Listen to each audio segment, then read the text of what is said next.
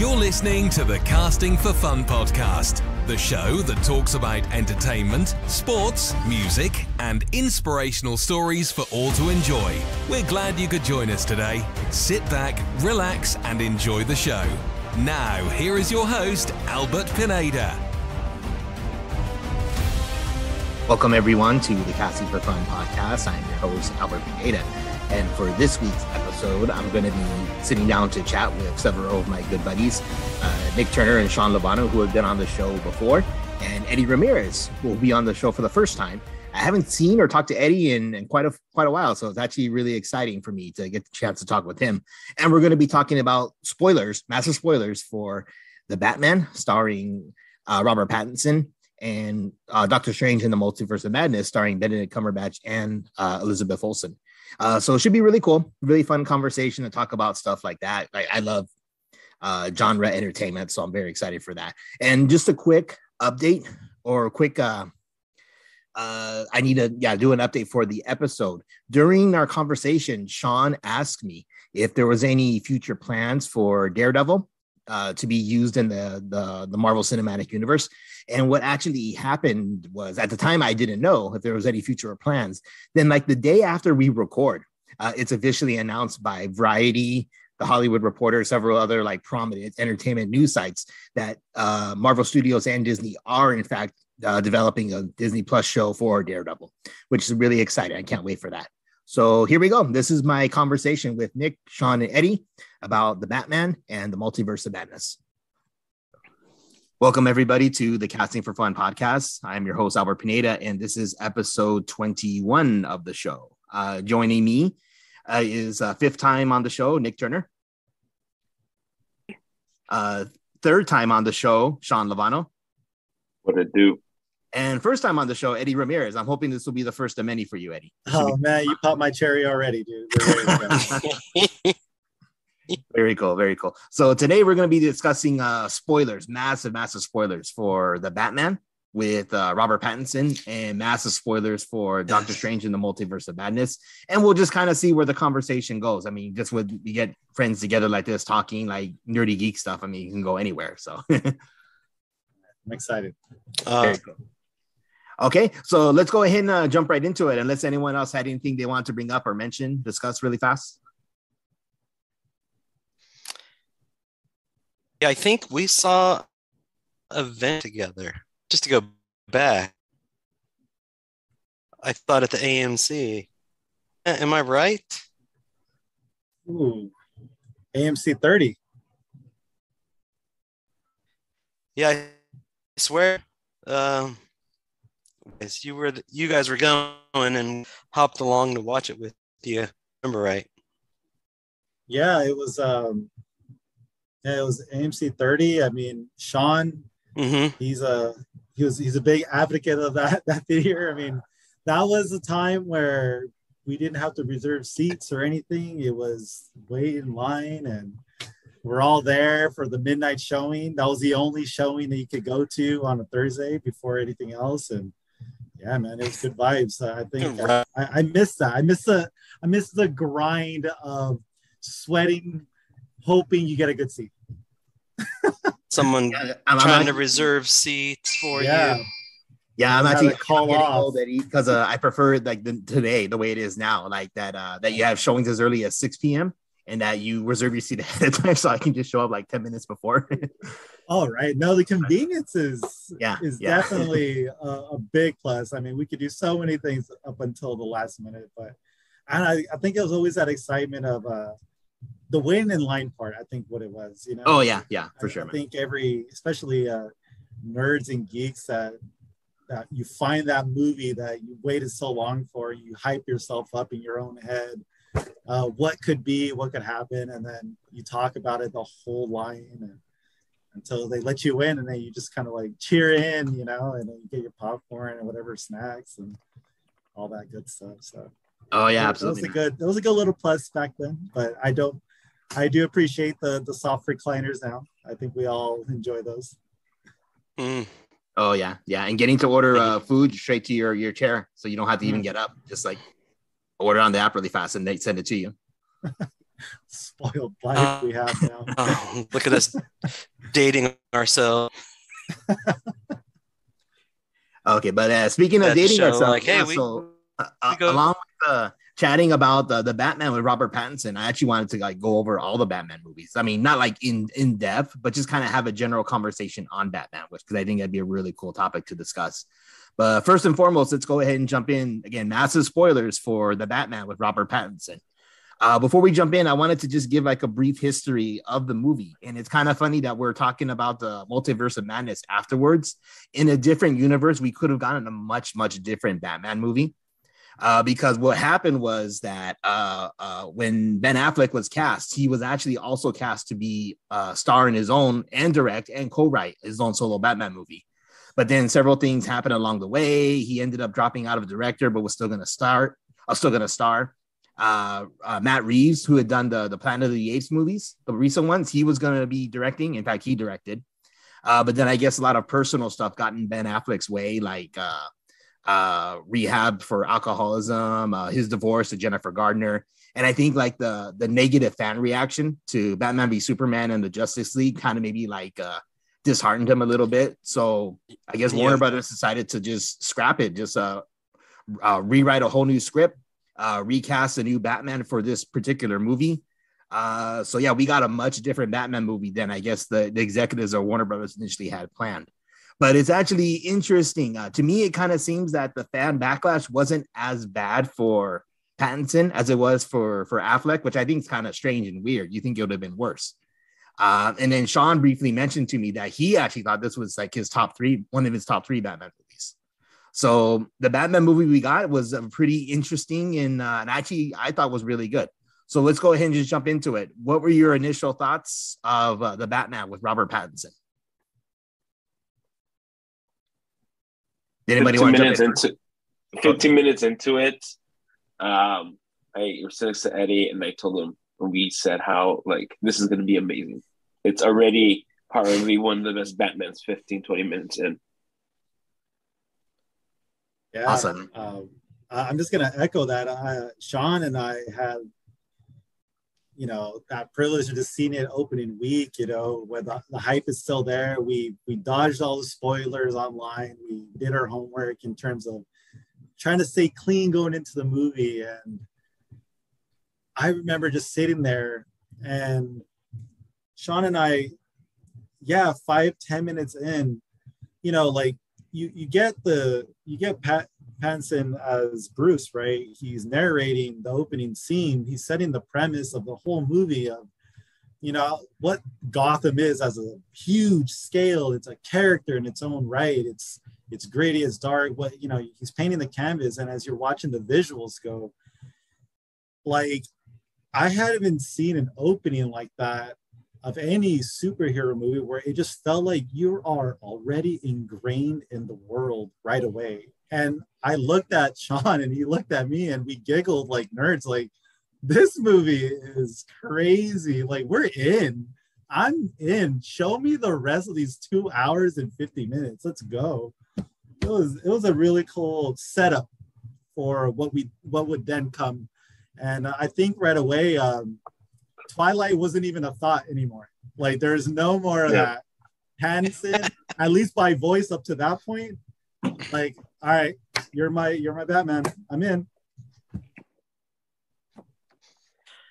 I still have a hard time believing Batman. He's still just kind of, too weak for me.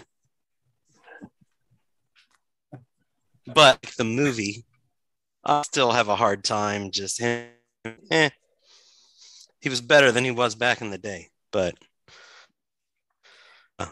yeah. I don't know what to say. Just a hard pill to swallow.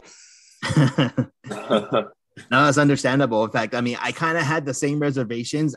This one was one of the few movies I didn't go to the theater to see. But I mentioned to Nick before, like, I'm kind of like picky and choosy as to which ones I go to because we have to get sitters. So it's kind of like an odyssey just to get to the theater now. So I'm usually very particular as to what I go see. And so I figured, I'll wait till it's on HBO Max. But I was tracking the days, like as soon as it was announced, okay, it's going to be released on this day on HBO Max if you want to stream it in your own home. So Allison and I watched it together. It ended up taking us like 3 nights because it's so long. But right. But to be honest, I mean, I thought it was excellent. I thought it was really good. When you talk about the other Batmans, like, oftentimes you'll say, because there's been 6 actors to play in live action. So you'll say, okay, maybe this actor did, good with Bruce, but maybe not as good with Batman, or vice versa. This one did good with Batman, maybe not as good with Bruce. Pattinson, I think he had a really good look for Batman.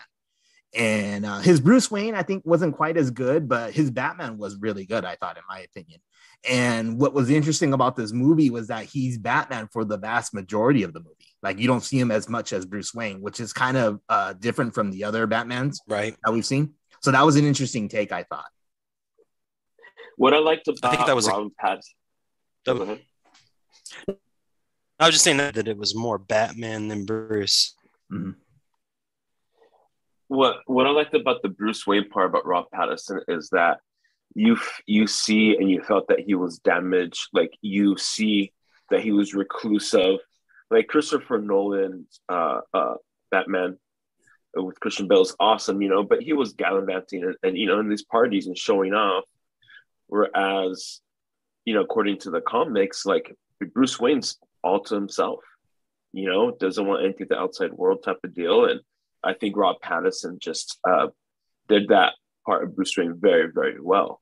And I really do enjoy, because you've always seen Batman as like this like strong man, like he did in the comics. But I think for being like a damaged person like Bruce Wayne, like I think Rob Pattinson, does a great job of seeing this like weak individual like find strength in himself and in his ability. I thought that's why for me Rob Pattinson was a great Batman. How about the rest of the cast? Like, so you got Andy Serkis as Alfred. I don't know the actor who played the Riddler in the movie, but then also I forget his name, but Colin Farrell. I'm sorry, what? Colin Farrell's Penguin. Oh, Colin Farrell's Penguin. Yeah, it really. Paul Dano. Yeah, that was great. Riddler. Oh, okay. Thanks, Eddie. Thanks, Eddie. Yeah. So the rest of the cast, what did you guys think? I think Penguin was probably the best character, to be honest. Yeah, when I was watching it with my wife, she kept saying, like, who is that guy? Who is that guy? I'm like, oh, I don't know. So let me look it up on MyIMDb. And, it's Colin Farrell. And she said, no, that's not Colin Farrell. Yeah. So we ended up looking up a YouTube video where they showed the whole, like, prosthetic makeup transformation he had to go through. And we were both blown away. I was like, wow, that was actually pretty good. even the voice, I mean, you couldn't even tell it's Colin Farrell. I thought it was really good. And I love that Penguin was a gangster. He wasn't some fish eating dude in the in the sewers. I thought that was done very, very well. And I believe they're coming out with a Penguin series with Colin Farrell. Am I correct? Yeah, that's true. Like his own spinoff on HBO Max. But that being said, though, Sean, like I just love Danny DeVito and everything he does. So yeah, the fish eating penguin that he plays, I think is still funny and cool. Yeah, a good point. Oh yeah, go for it. Already, like there's fan or me that I didn't read the comic, and so I don't have to just watch the cartoon movies. And so I just want to point out, like, I do respect those from that have that perspective of growing up with the comics and relating. Like, I thought overall, and really, I think it's interesting the debate, standing kind of the two sides to it. Go ahead, Eddie. Oh man, that's actually something I want to get into. But just to, I'll first start off with what Albert started us off with. Jeffrey Wright was actually my favorite character or actor. And so as Jim Gordon, I think this is Batman a year 2. So Batman a year 2 is a year off from, whatever he showed off to the world in that world, right? So now in year 2, it's like, who is this guy? Like, is he really with us or not? Is he just a vigilante? Is he crazy like all these other, like the Riddler or whoever are the other future bad guys of this franchise? And like, what I really like what Jeffrey Wright brought as Jim Gordon was he is losing faith in Gotham, but he's finding his void filled through Batman, because Batman is representing, in his eyes, a strength of hope. Like, there is still people willing to be crazy enough, still go and try and do, meet crazy with crazy, but in terms of good. And oddly enough, I trust this guy who dresses like a bat over this guy that's dressed in all blue, the cop next to me that I went to the academy with. You know, that's like the mindset that Jim Gordon brings to this. And the symbiotic relationship, like, you've always, maybe like in the cartoon series, right? You'll see Jim Gordon and Batman kind of like talk through kind of like that back and forth, figuring out the, you know, what the case is about. But we never really see it in a movie. And to actually see them like go back and forth, share a thought, like, oh, maybe this isn't it, or is this the clue? Is this that? Just that bouncing around. I had never seen Batman and Jim Gordon actually display that on TV like that. And that was one of my, probably the favorite part of the movie. And there's a lot of good things about this movie, but I really see that as the big standout is Jim Gordon just being that cop that's, you know, he's moving up himself. He's not commissioner yet. And you get to see him be that, he's just above a beat cop, but he's not at that top level of sense of security in terms of like, oh, he's the commissioner. He's the guy you go to. He's still working his way up, and he has a vigilante that he's kind of leaning on to get there. And it's really cool to see that. Oh, I absolutely agree. In fact, going along the lines of what you were just talking about, Eddie, in this movie, I think it was maybe one of the better, if not the best, portrayals of Batman as a detective. And, you know, in the comics, he's often referred to as the world's greatest detective. And depending on, you know, who you ask in the fandom, I mean, it could be debate between either him or Sherlock Holmes as to who's really the best. But yeah, I like this, the detective work that they put into for Batman. I thought was really, really excellently done in this movie. Well, oh yeah, go, Dick. Have you guys seen it? What was that? Sorry? That's, how many of you guys seen it? Just once or twice? Just once for me. Just once for me. Yeah. Oh man, I'm 6. No, I've only seen it once. I've only seen it once too. I want to watch it because I think I'll like it the more I watch it. It grows. I will say, don't watch it late. Don't start watching it late. Give yourself a nice time. Start at early afternoon. Make sure you got all your priorities in life done so that we could just get that block of 3 hours ready to go. But it does grow on you. I think it's one of those movies where you go back and watch it, there are little like details that maybe you didn't catch the first time, because it's a big info drop of 3 hours, and I think you appreciate the more and more you watch it, because you start seeing other things about it. Maybe things you didn't like that still you don't like, or maybe things that you do like, but now, oh, that's why they went that route or whatever. I did like that. It was nice. 6 times. Nice. Nice. Very cool. Okay. So then with the tease at the very end, that potentially setting up the Joker coming in, do you guys like that? Like with this newer take on how they're going to be portraying Batman now, with the Joker being the next villain? Would you want to see Matt Reeves use like different villains? One thing we haven't mentioned yet that I guess at CinemaCon last month in Las Vegas, Warner Brothers did officially announce a sequel with Pattinson coming back to star and Matt Reeves coming back to direct. So yeah, I mean, Batman has a plethora of villains that they can use. Some not so good, but some really cool, and some that haven't been used on screen yet. So it would be interesting to see if my guess is with the tease, we will see Joker, but if we see more villains, maybe even villains we haven't seen on screen yet. Well, I think the Joker would be cool, but I'm partial to Penguin because I'm a huge fan of Colin Farrell.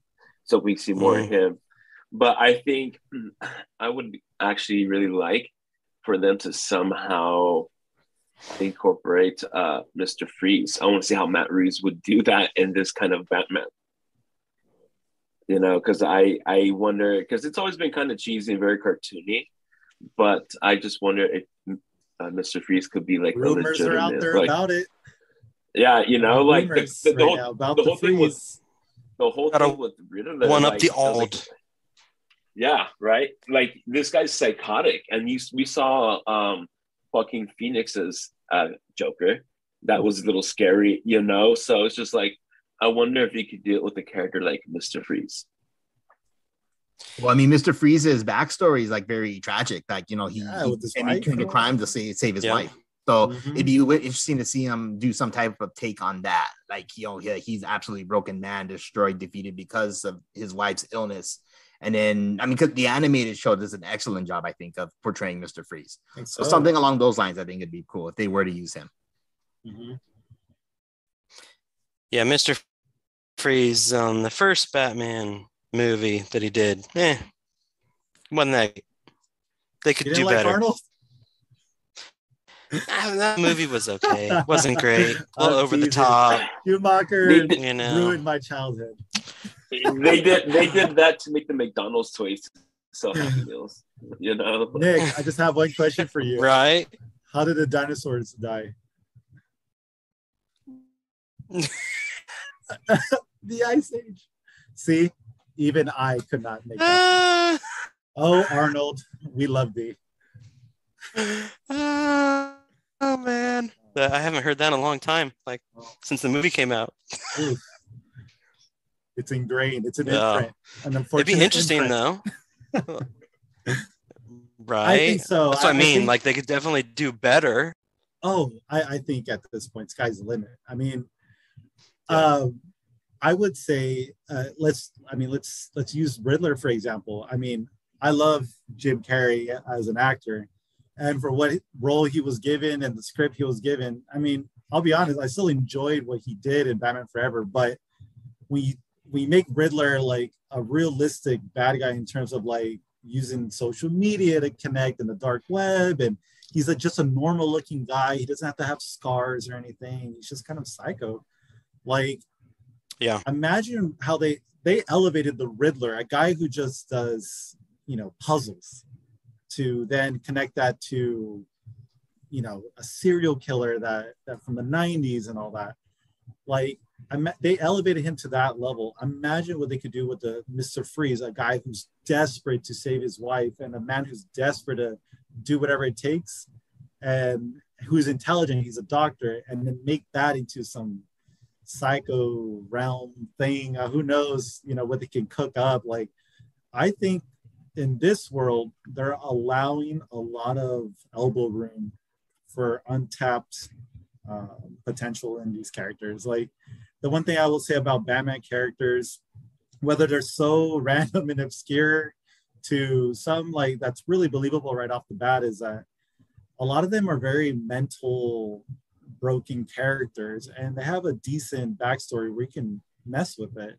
I think the premise of Arkham allows that. Like, you use Arkham as kind of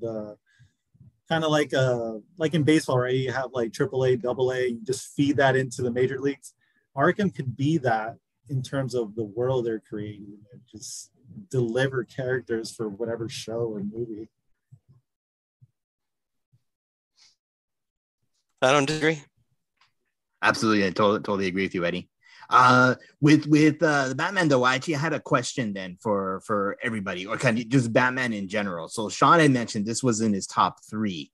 So first, Sean, I'm actually curious, what would be your top 1? What would be your number 1 Batman movie to this day? I guess that question I'd present to everybody. And then going back to that, yes, we've had 6 actors portray Batman on screen. Maybe your favorite Batman movie doesn't actually include your favorite Batman. So just, I guess, rating the Batmans. How would you rate the Batmans, and what would be your favorite Batman movie? Mine is the one with Pee Wee Herman when he came out.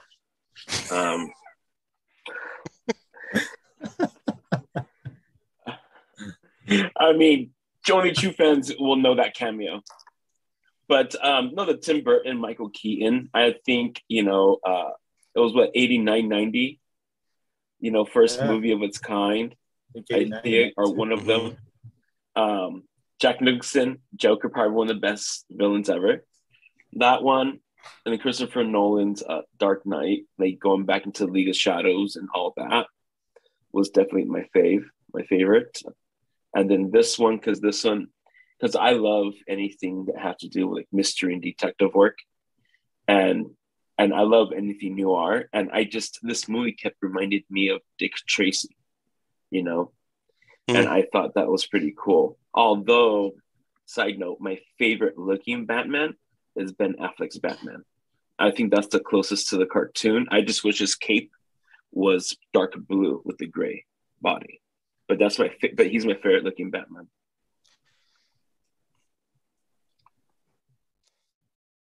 All right, I'll go, Nick. I'm still thinking. All right. So, what was I? 10 when the first Batman came out. Like there was something about that as a kid. It was the coolest thing on earth. It's like I have childhood memories that are just amazing from it. But I do think the Nolan Batman is top. I would go Nolan, then I would go Michael Keaton, and then I would put this Batman. The other is George Clooney. I would put them all. Well, I thought Val Kilmer was decent. I mean, yeah, George Clooney's horrible, so as Bruce Wayne. But I mean, I don't like the Batman Black Card. No, it's actually kind of funny. It's not that Val Kilmer was bad. These weren't that good, in my opinion. Like that's when they started to get a little too warmy. Yeah, I can see that. It's kind of funny, though. That summer in 1995, Nick's older sister was working at the local theater in Temple City. And I remember like going with Nick and his brother Tad and my brother Fernando. Like we saw it maybe like 3 or 4 times, that particular Batman Forever, because we got to see it for free. We didn't have to pay. So I had a cool memory of even today, like, yes, it's got its tons of faults, but I mean, I can still go back and be entertained by that particular one. But if you're asking me, like, what's my favorite Batman? I mean, it's really close between The Dark Knight and the first one with Michael Keaton. The first one, Michael Keaton, like Nick mentioned, I mean, got to see it as a little kid when I was 9 years old. That was one of the first movies I saw in the theaters ever that I can remember. I mean, I might have gone when I was really young, but I can distinctly remember seeing that one in the theater. And just loving Jack Nicholson's portrayal. And then as far as the Bruce Wayne Batman, definitely Christian Bale's probably my favorite. But I agree with Sean that I think Ben Affleck like changed a lot of people's minds. I think he was better than people were anticipating. And in the case of Pattinson, I think that case as well, that I think maybe some people haven't changed their minds like Nick, but I think in general, it was better than we were expecting. But yeah, definitely for me, Christian Bale, I think was the best portrayal, I think, so far that we've seen. And I'm split on this question because it's so hard to just narrow it down. Like, so the best Batman movie, I'm hurting right now. Like, I'm fighting my childhood in 2 different ways here. I mean, 89 Batman and The Dark Knight. It's such a tussle in my head of what is the best Batman movie, and they both have arguably the Jokers that you really like too. It's not like there was a different bad guy that I can at least mentally break away. I have 2 Jokers I really like too, so that's what makes it hard. So I unfortunately can't really pick. You can ask me today, Dark Knight, I'll say, and then tomorrow I'm gonna say Keaton. But I will say my favorite Bruce Wayne is Michael Keaton's Bruce Wayne. My favorite Batman, though, that is actually between Ben Affleck and Pattinson. That's what I'm calling him. Is those 2 Batmans right there. I just love because you get the Dark Knight comic come out, and there you go, Ben Affleck. He's literally the grizzled, jaded Batman who I mean, he basically tells Alfred, I lost hope. 20 years of Gotham. How many good people are left? Like, he's literally on his way out mentally where he doesn't care anymore. And then you have Pattinson, I'm just going to call him that, he's on the flip end where he's just starting. He's realizing, do I do vengeance or do I bring hope to these people? I'm trying to figure this out because what is Batman worth to me at this point? And I think psychologically, those two Batmans I really like because it showed vulnerability. Because all the other Batmans, even Christian Bale's Batman Begins, he's already with it. Like mentally, halfway through the movie, he's already got it down. Like he seems pretty with it. He's not all like jacked up in the head anymore. It's about just completing the mission at that point and facing his demons. But the other two are jaded from the beginning or at the end of their careers, and I think that's why I like that. It's a risk, and for me it got me in terms of like liking those Batmans. But Bruce Wayne, it's Michael Keaton, man. That guy is suave.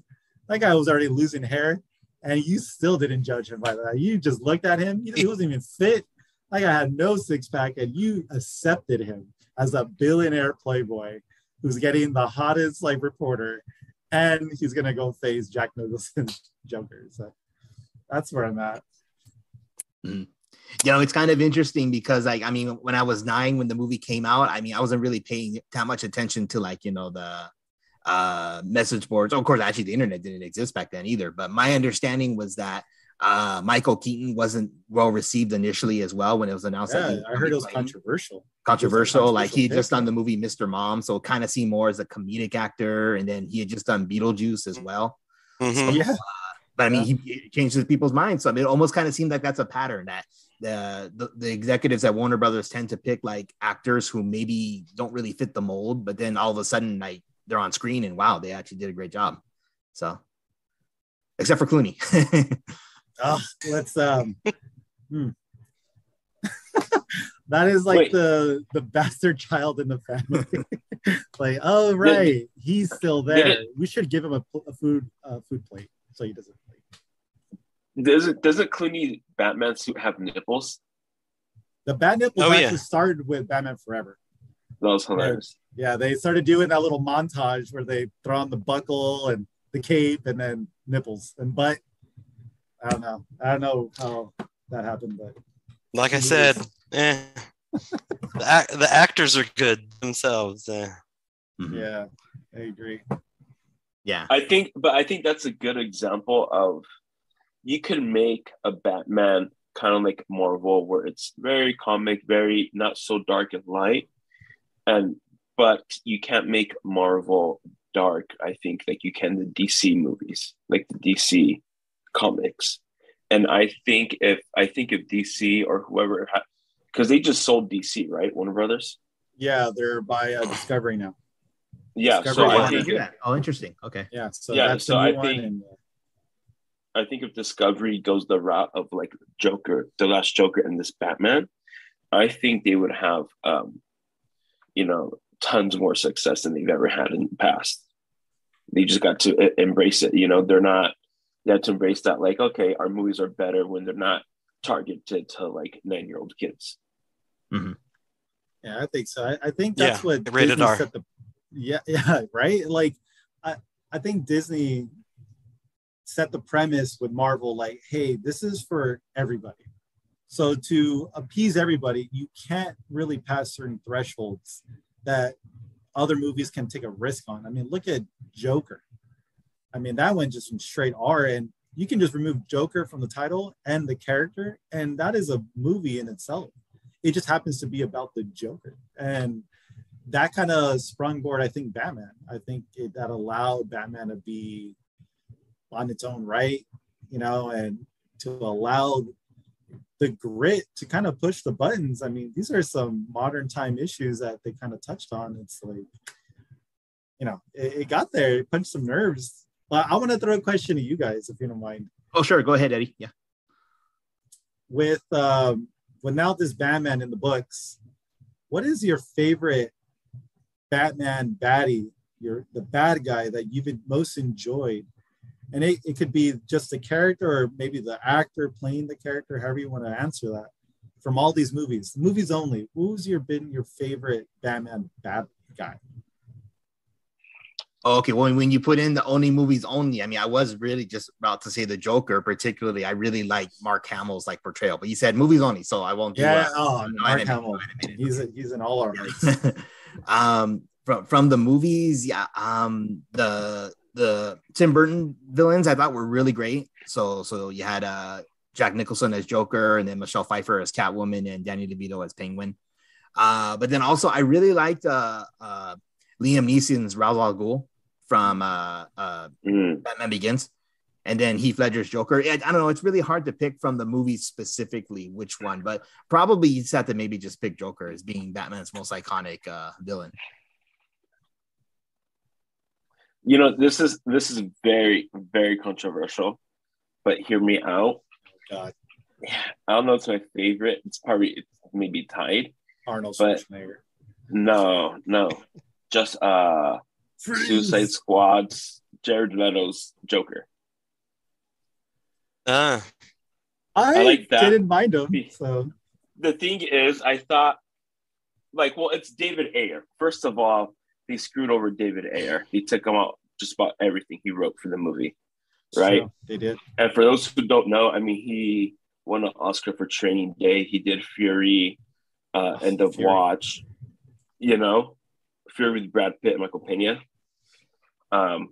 Anyway, so it was very David Ayer-esque, and I thought David Ayer wrote it as if Batman took place in LA, and I think he made Joker into a really modern gangster / narco, and I thought it was really cool that he was portraying, at least I saw that, we're kind of portraying a modern take on Joker, in a real metropolitan area in real life.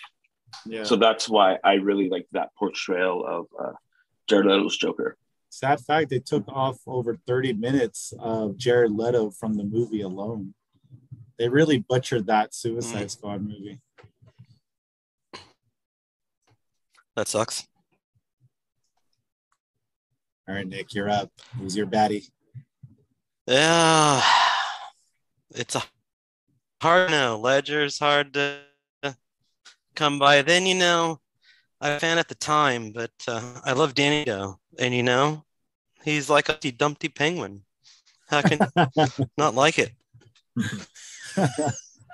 He bleeds blue. Right? I loved it. Oh man, I'm like, this is wild. Mm-hmm. When as a young kid, scene when he bites the reporter's nose and blood just squirts out everywhere. at the mayoral committee party or whatever. Yeah. And I like how he has an apartment right upstairs. He just goes upstairs hey, there's a party downstairs to decide the future of Gotham. Benjamin Copper. No, Joaquin's Joker. I think anyone would do. I don't think he was better, but I think that was pretty amazing take on it. And I think the movie was, like you said earlier, Eddie, the movie was on its own. Remove the Joker, it's a great movie. But I don't know. That was all surprisingly great. His performance. It was something, man. I mean, that guy lost weight for that movie. Everything you needed to look like the guy. It's crazy. Yeah. Have you guys seen the deleted scene of the Joker from this recent Batman movie? No. Do yourselves a favor at the end of this podcast, and whoever's listening to this, pause, watch it, and then come right back and continue on with this episode, because it is 5 minutes of the greatest deleted scene I feel from a Batman movie. I get why they didn't put it in, but do yourselves a favor and watch that. It is quality interaction between Batman and the future Joker. It is a really good clip. Very cool. Definitely have to check that out. Anything else? Is it on? Or are you ready? Is it on HBO Max? Or I'm sorry. Go ahead.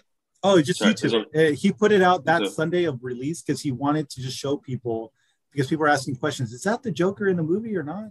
And basically, he said in a quick tweet, this is just this is no one's anyone yet. Like Penguin's not really Penguin yet. No one's really anyone yet except Batman. He's the only established name per se. So I'm not going to say he is or isn't, but I put that in there to kind of hint as Arkham is kind of this breeding ground characters you're going to see in the future, and whatever media content that they give it to us. But like that deleted scene, man, definitely do yourselves a favor before you sleep tonight, man. Very cool. Definitely check that out. My apologies for interrupting you, Sean. I guess sometimes with the Zoom recording, like we don't know who someone's about to talk, so I just kind of talked over you. Oh no, you're good. You're good. Anything else with Batman, or are you ready to move on to Multiverse of Madness? I'm good. I could talk about both forever. So. Okay. So interesting thing with Multiverse of Madness, that also kind of went through a little bit of its director shuffles, as it were. Like the original director, I guess Scott Derrickson, who did the first one, was scheduled to direct. And back then when they announced him and brought him on stage at Comic-Con back in 2019, that's when they also announced that Elizabeth Olsen would be reprising her role as the Scarlet Witch, or technically as Wanda at the time, not the Scarlet Witch yet, because WandaVision hadn't come out. But then I guess Derrickson decided to drop out, but they brought in Sam Raimi, who I thought was an excellent choice if they wanted to maintain like the horror elements. Raimi already having experience doing the Tobey Maguire trilogy of Spider-Man movies, but also also known for doing the Evil Dead movies. So the horror aspects of Doctor Strange were really cool. In fact, my wife's actually just listening right now over here on the side. There were several times where she grabbed my hand like really hard because some of the jump scares that were going on in the movie. So I thought it was well done. I loved it. I thought Doctor Strange was really good. But that being said, some of my friends and family have mentioned they were slightly disappointed with the amount of cameos that we did get or that we did not get. So I wanted to, I guess, mention it, just general conversation for you three. What were your thoughts for Multiverse of Madness when you saw it? Really quick, with zombie Mr. Doctor Strange, I had to bite my tongue because it looked like Thriller and Two-Face had a baby.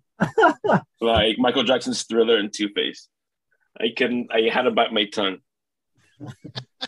So I needed to say that. I hadn't thought of that. Oh man, I don't think I can ever watch that movie again. You're gonna hear MJ from now on. Yeah, the movie was okay, but it should have been called one. Yeah, actually, I'm gonna echo. I don't know. I think one of my favorite parts, and Eddie and I have talked about this, was I think the cameos were dope. I mean, Professor X at the yellow wheelchair, cool. But I think we're also reminded of one of our favorite childhood video games, Mortal Kombat, with all the death scenes. Like it was. We just needed to hear like finish it, fatality. The fact that they were actually letting us see in detail how they die, I don't think anyone expected that. No one's ever the mouse never allows death like that, And I'm so surprised. Like, wow, they're really showing it. I mean, execution style, and I was surprised. I mean, I'll give them their kudos. They threw me off on those. I was not expecting deaths in detail. It's kind of interesting. I know a lot of times with these big budget like comic book movies and not even that just that, like the sci-fi with Star Wars and everything, that there's been lots of director turnover, because I'm assuming that there's been clashes with the studio execs and the directors. Like, okay, I want it this way. No, you can't have it that way. So people drop out. It's happened a lot of times for Star Wars, actually. And it was probably interesting that maybe Derrickson, the original director, had some of those issues, I guess, maybe. I mean, I don't know why exactly he left, but yeah, like you said, Eddie, I mean, it's pretty cool that, I guess, from what I can see on screen, considering how much horror expertise Sam Raimi has, I think everything he wanted to put into the movie was there. So that was pretty cool to see, I think. I will say, though,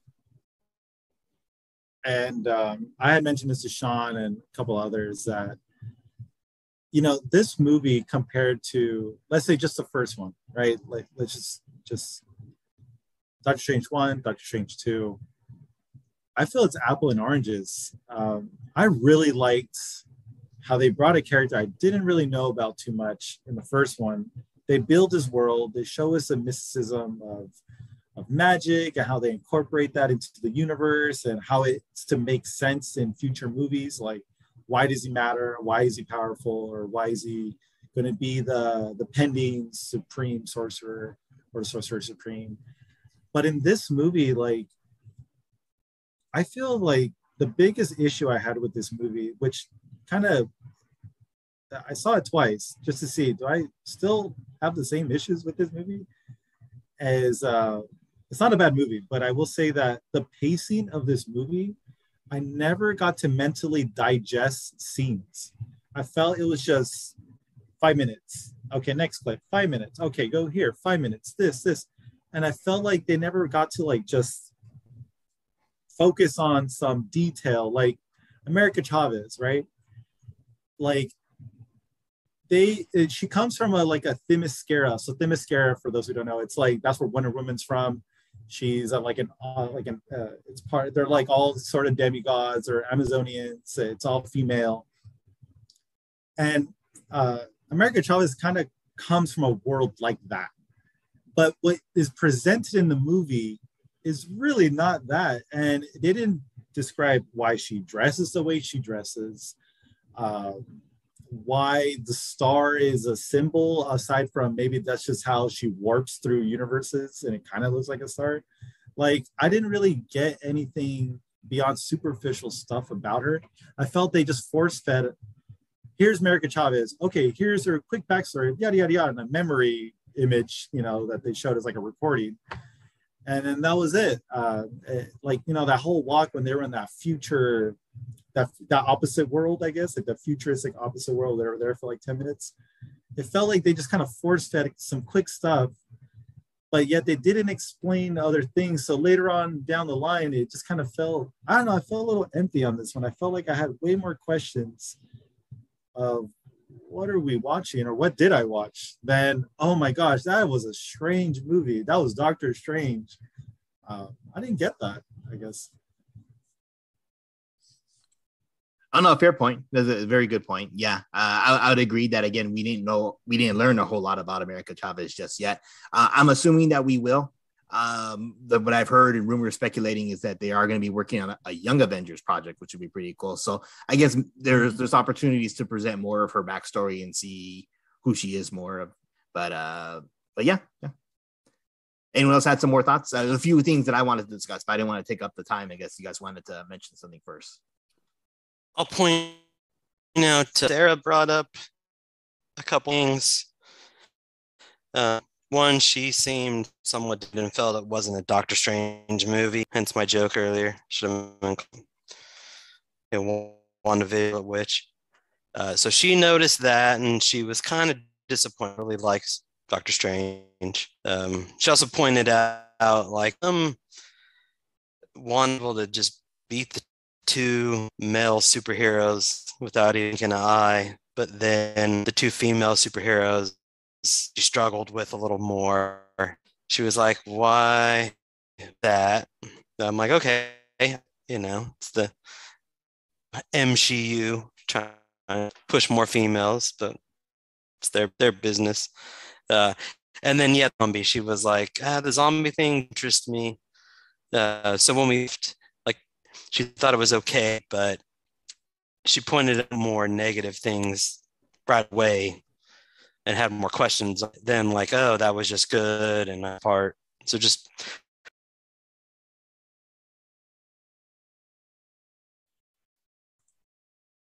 Well, I agree with you, Nick. I would have liked to have seen Mr. Fantastic hold his own a little more. In fact, that we got to see Mr. Fantastic debut live action for the first time was really awesome. Gosh. I want to touch a little more on that. Black Bolt's death, I thought was really awesome and cool. I never would have blow his own brains out. Yes, for those who don't know, I mean, there was the Inhumans TV show that was on ABC, and it was really a bad show. It wasn't very good. But the character Black Bolt, I didn't in the comics as part of the Illuminati, was on the show. The show, it's not worth checking out, but what's kind of cool about the show, just really quickly, is a lot of it was filmed in Hawaii. So all the times that I've gone to visit my in-laws who live there, it's like, oh, I recognize that area. Yeah, like downtown Honolulu, like right there. So for that reason, I kind of like watching it, but really you can skip over the Inhumans. But that being said, if Marvel Studios gets their hands on it and they do it justice to the Inhumans, I think they can do it much better than the TV counterparts did. But going back to really quick to Mr. Fantastic, for longest time, it had been rumored, or I guess like fan casted, that John Krasinski of The Office would play him. People have been wanting him. Even I have. I think he just looks the part. Yeah. In fact, I mean, back in the day, he was almost cast as Captain America. He was on the short list before Chris Evans got the role. And I guess he told the story on Jimmy Kimmel or some other late night host person that he just saw Hemsworth, I guess, like, because he had been there for whatever reason in the offices, and just said, you know what, I can't do this, man. Look at this guy. So it's pretty cool that we did get to see him. In fact, I think he's perfectly cast if they are assuming going to move forward with him as Earth 616 version of Mr. Fantastic. Yeah, I think we're gonna go deep a little bit here, guys. So I really feel they introduced him because I think the Fantastic Four director dropped out the week of the movie release of Doctor Strange. Yeah. And no one knew why, except, they give the traditional BS explanation of, creative differences, but we like to work in the future. And well, they still might. Sorry to interrupt you, Eddie, but the director for the Fantastic Four, he had also done the Spider-Man movies from MCU. Right. So potentially, if Sony, I guess they had just as much say as Marvel Studios does. If like, hey, we want that fourth Tom Holland movie right now, then I guess that one might take precedence. So that would be, I guess, an explanation that yes, they're going to maybe fast track Spider-Man 4 faster than we think. But I think that was all just like a veil, because they wanted to have him officially move out, because I bet you they're going to announce Krasinski's going to direct Fantastic Four, as he's been so rumored to. And the fact that he appeared, I think it's like almost a foregone conclusion now. I think they're going to announce him as the new director. He's going to write and direct the Fantastic Four that he's been rumored to do. Like, it's been a thing, especially with A Quiet Place 1 and 2 being such a huge hit, that he's shown he has the chops to actually write a movie, and you don't even need crazy graphics. You can just making a little simple sound scary. So if you can bring that kind of visual into the Fantastic Four, I think it could be a real cool sci-fi movie, because that's what it's about. Like sci-fi, Fantastic Four is like the original X-Men. They are the original mutants, and with him now in the universe officially, because he's in it, even if it's a different version we see him in, Loki set the premise with these timelines that with what's his name, the baddie that we're going to see, Conqueror. He's Kang the Conqueror. Yeah, Kang the Conqueror. He's a descendant of Franklin Richards, their son. Yeah, Franklin, yeah. So I think that's going to be a big interactions, maybe through Quantumania or another movie where they involve all those timelines. I think that was the big little bridge right there, cameo, to introduce him. So now it's safe to start working on the repercussions of what we saw in the Loki series. Because I've been waiting to see when does Loki kind of kick in to these movies, especially multiverse stuff. Oh, yeah. Yeah, absolutely. And I would love to see his wife, Emily Blunt, be cast as Sue Richards. That'd be really cool. I think she's going to be in it. She's the other big fan cast that. Yeah. Who knows? Yeah, we'll have to wait and see. So yeah, it's kind of interesting. So Nick and I did a show last month or 2 months ago, back in March, where we were talking about anticipated movies that we were looking forward to the most. I had picked Multiverse of Madness as my most anticipated movie of the year. And though I did enjoy it, I mean, maybe, there was some letdown part of it, but for the most part, I enjoyed the movie we got. But I am looking forward to what we're going to see throughout the rest of the year. So that should be pretty exciting too. Anything else with Multiverse of Madness that you guys have, or any other things you wanted to bring up, discuss? What did you think about the end credits? Oh, the end credits was pretty cool, but actually it did get slightly spoiled for me though. I'm a little disappointed about that. So someone's got to get surprised at least. Yeah, so someone's gonna tell Charlize Theron to stay off of Twitter. Oh no, because like she kind of inadvertently spoiled it. In fact, I don't follow her, but I was just flipping through Twitter really fast, thinking, okay, man, I can look really quick. It's my own fault for going on social media. But sometimes they'll put like a topic or someone's talking about something that you're interested in, yeah. so you get like that. So even though I don't follow her, I all of a sudden see a picture like, oh, it's her saying, "Oh, the cat's out of the bag," and her like as Clea, like, oh man, come on. Yeah. But that being said, it is going to be cool. Like I did a little more research about her character because I don't know a whole lot, but her character is supposed to be pretty cool. I guess let me ask for any of you guys is with the Multiverse of Madness now in the books, right? Because this is the latest MCU movie that's kind of bridging all the other content. Where do you guys think like we're going with this? Are we just kind of doing individual movies to kind of, hey, this is where everyone's kind of at right now? Kind of like Love and Thunder is another one coming up later this year. You think these are just movies to kind of just set the precedent of, okay, these are where our heroes are at now. Before we get into some other team up movie, we got to kind of establish these characters again. Do you feel that Doctor Strange he kind of got his setup for what's to come? Like, do you guys feel you kind of know where we're going with him in the future, or do we kind of feel like I still don't know what's going on with him from before I saw this movie and now after? I don't know if I think I would be the second part, which you just said, Eddie. I don't know if I have a feeling we know exactly where it's going. There's lots of fan speculation and that we could potentially see multiversal wars where like they're fighting other characters, like other variants of themselves or something like that. There's a popular story called Secret Wars, which is a lot of like shenanigans with Doctor Doom, who they can use now, which is cool. So now that we're starting to see the Fox characters finally get incorporated, because I mean the deal went through back in 2019, but I guess they had to. I mean, COVID kind of messed things up for everybody, so we're just now getting these characters into the movies. So I suspect we'll see something like that. But at the same time, I think we're kind of seeing more of establishing these characters, especially newer characters that they're using. Like actually, just today they launched the trailer for She-Hulk. So and then Moon Knight just wrapped up on Disney Plus. So we're introducing all these new characters that they can use. And now that they can use like the Defender characters like Daredevil and Luke Cage. So I think it's going to be more of like establishing who everybody is. And then I think we're going to kind of see things kind of crash into all the stories kind of merge into each other. So I think we're going to take a little bit longer to get to where they're going is what I guess I'm trying to say. My prediction is that just like they use Star Wars, try to push an agenda. Star Wars sucks now. They're also trying to push an agenda and slow, like with the She-Hulk. Even Sarah was like, that looked dumb. That was stupid. And I'm like, okay. And you kicked her out of it, but I think they're not trying to tell a good story at the moment. I think they're trying to push agendas. So slowly, I see myself losing interest. Even with Thor, if some of the rumors are true, just not storytelling as much. Seems like that's my prediction for the future of the MCU.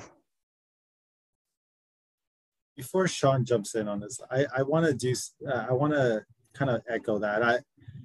You're not the first person I've heard that from, like that kind of opinion too. And I see that, Nick. Even me, like the shoehorning of things just to be inclusive should not overtake story. If the character is meant to be a certain way, regardless of whatever their affinity is to, whatever gender, whatever. Like, look at Jim Gordon. Jim Gordon doesn't have to be a white dude. He was black in this movie, but no one second guessed it because the character Jim Gordon was respected and he was still honored in the way where it's still Jim Gordon. And you can do that in these movies and not lose sight of the story or the purpose of a character. And I'm just going to jump on what you said. Like, yeah, man, like I feel, especially with Star Wars, which above all else, I mean, that is like, I bleed Star Wars. And it's like, it just hurt to see the mishandling of that franchise in the end, how they did it. Yeah, they've kind of bounced back a little with the shows, but the movies, that's the bread and butter. That's that's the event, you know. And I kind of feel that in these later MCU movies. The early ones, no. And you can see a big difference in attitude in terms of how the treatment was, even the first up to Infinity War. The movies before Infinity War to what it is post Infinity War. The treatment of characters to story, it's kind of, it gets a little cloudy, and it's unfortunate because I think you lose sight of why we're all there in the first place, you know. And you shouldn't have to just shoehorn ideals, like real world ideals, or just so everyone can feel like, oh, okay, I'm in it. Like, you don't have to do that. I think that's the fantasy of these stories, right? Is we get to dislodge ourselves from here and enjoy the fantastic worlds that are created without having to be like, all right, now let's bring some real world agendas in it. Like, no, that's why we go watch the movie, to get away from all that, you know? So I get it, man. I really do. I've been sensing that too.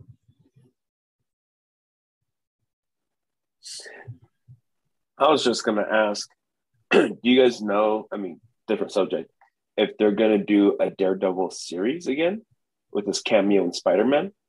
I haven't heard anything official yet, but might get, this is for sure, he will be involved very soon, hopefully. The She-Hulk show, I guess there's speculation that he might pop up there because she's a lawyer too. But yeah, I definitely want to see Daredevil sooner rather than later. And I think that's probably going to happen soon. That would be really cool to see him team up with Spider-Man because they've had a close friendship in the comics over the years. So that's what I would kind of like to see, Spider-Man and Daredevil team up in some capacity, most probably Spider-Man 4, taking on the New York Underground with the Kingpin involved.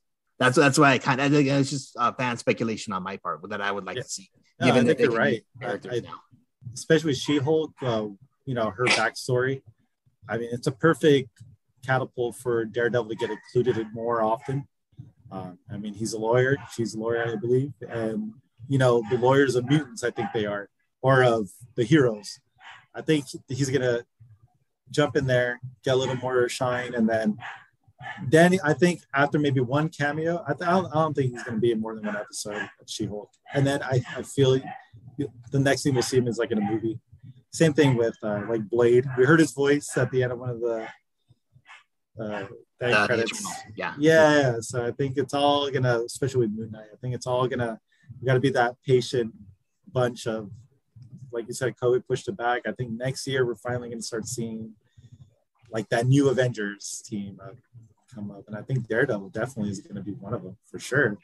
Yeah. Well, cool. Anything else? Are we good to wrap up, or anything else you guys want to mention, discuss, talk about? Oh, really quick. What did you guys think about Catwoman, Zoe Kravitz as Catwoman? Oh, we didn't even bring up her, huh? Yeah, because I think I was telling Eddie what I really liked about her was they didn't like try to like overly sexualize her or anything. And it's funny because the way they portrayed her, like she really does feel like she's a stray cat, you know, and she had great chemistry with Rob Pattinson. I thought that was a great fit for that character.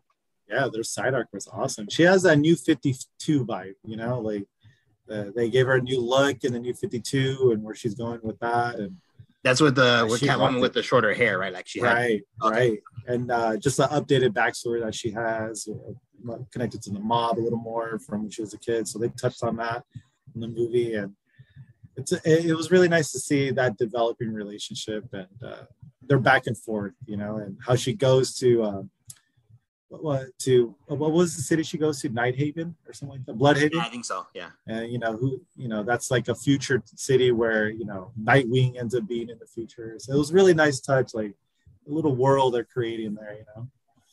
Well, they did, I guess, it's presented it that she's going away, but my understanding was Zoe Kravitz was signed on for the sequel. So I guess we'll see her back probably in some capacity for the next one. But yeah, very cool. But she did all right, and sorry, Nick, I thought she did all right, and then Nolan passed me up because I'm black. Like, all right, whatever. Oh, is that a thing from the other one? She claimed that she got passed in previous movie because she's black. That was a while ago. I don't know that was the reason. I don't think she was just rated as an actor back then. I mean, the first movie I saw her, because she's not that old, right?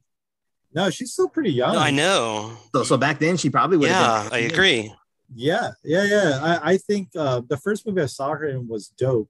If you guys ever seen that movie, it was kind of like a semi-indie film, and she that was her first major role. So even then, you could tell she's like a fresh puppy, in terms of acting.